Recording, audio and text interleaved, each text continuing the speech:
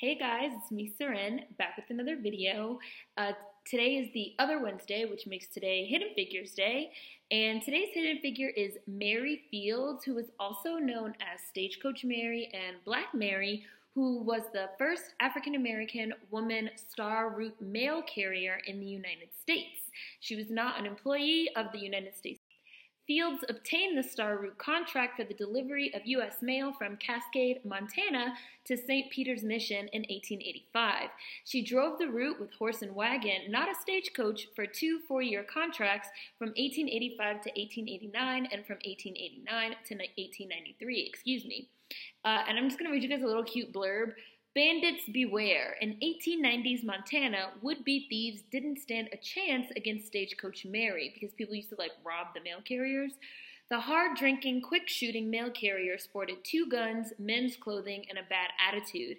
As the first African-American woman to carry mail, she stood out on the trail and became a Wild West legend. Rumor had it that she'd fended off an angry pack of wolves with her rifle, had the temperament of a grizzly bear, and was not above a gunfight. Now, Mary Fields is a real person. She's a historical figure, but the idea of Stagecoach Mary out in the West has also evolved into mythology and folklore over time. Born a slave in Hickman County, Tennessee, circa 1832, Fields was freed when slavery was outlawed in the United States in 1865. She then worked in the home of Judge Edmund Dunne. When Dunne's wife Josephine died in 1883 in San Antonio, Florida, Fields took the family's 5 children to their aunt, Mother Mary Amadeus, the Mother Superior of a convent in Toledo, Ohio. The religious community, which still exists today, was serene and disciplined. There, Fields worked as a groundskeeper. Her gruff style and penchant for cursing raised eyebrows in the quiet convent. When asked how her journey to Toledo was, she reportedly told one of the nuns that she was ready for a good cigar and a drink, which is a direct quote. Historical records showed that the nuns complained about her volatile temper and her difficult nature. According to historian D. Garceau Hagen, one nun remembered Fields' wrath when anyone disturbed her lovingly kept grounds, saying, "God help anyone who walked on the lawn after Mary had cut it." Fields also tussled with the nuns over her wages, behavior that would have shocked white women who expected African Americans to be well-behaved and subservient.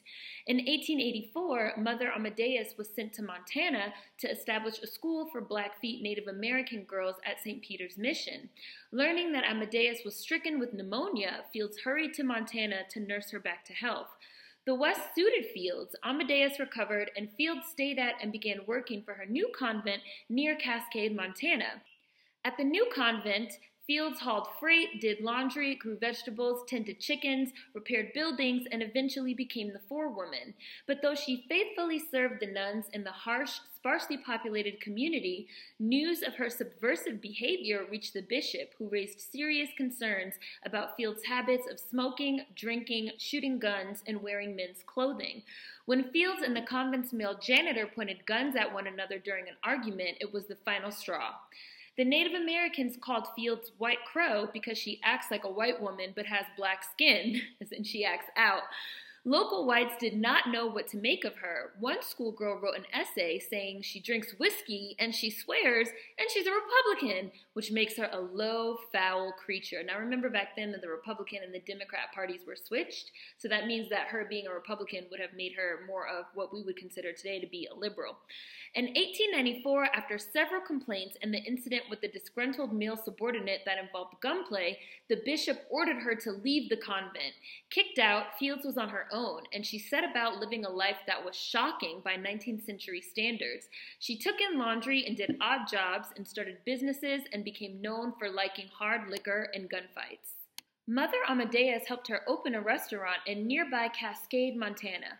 Fields would serve food to anyone, whether they could pay or not, and the restaurant went broke in about 10 months. In 1895, although approximately 60 years old, Fields was hired as a mail carrier because she was the fastest applicant to hitch a team of 6 horses. This made her the second woman and first African-American woman to work for the U.S. Postal Service. As a star carrier, her job was to protect the mail on her route from thieves and bandits and to deliver mail. She drove the route with horses and a mule named Moses. She never missed a day, and her reliability earned her the nickname Stagecoach. If the snow was too deep for her horses, Fields delivered the mail on snowshoes, carrying the sacks on her shoulders. Stagecoach Mary, or Black Mary as she was nicknamed, carried a rifle and a revolver. She met trains with mail, then drove her stagecoach over rocky, rough roads and through snow and inclement weather. And though she intimidated would-be thieves with her height and her tough demeanor, she became beloved by locals who praised her generosity and her kindness to children. For 8 years, Fields protected and delivered the mail. She was a respected public figure in Cascade, and the town closed its schools to celebrate her birthday each year. When Montana passed a law forbidding women to enter saloons, the mayor of Cascade granted her an exemption. In 1903, at the age of 71, Fields retired from Star Route mail carrier service. She continued to babysit many Cascade children and owned and operated a laundry service from her home. When she died on December 5, 1914, her funeral was one of the largest the town had ever seen. She died in Columbus Hospital in Great Falls, but she was buried outside Cascade. Stagecoach Mary, or Mary Fields, a hidden figure. Hopefully you guys enjoyed this one. As always, there will be tons of links and information in the description box. Food for thought as always. Hope you guys are having a really great week. I really enjoyed doing this one. I think this is a really cool story. Where is the movie, right? Fan cast who y'all would want to be in it. See you guys next time. Peace.